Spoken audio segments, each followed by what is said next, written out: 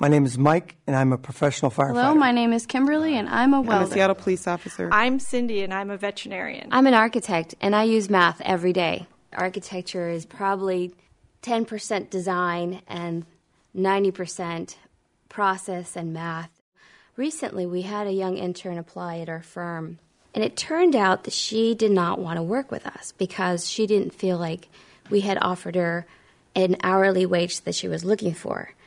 But what really happened was we offered her a salary base that was $2 more than her hourly requirement. Because she didn't understand basic math, she declined an offer that really was a job of a lifetime. Was math ever hard for you? Oh, of course, especially algebra. I think I failed that 3 times, but I didn't give up, and I'm glad I didn't give up.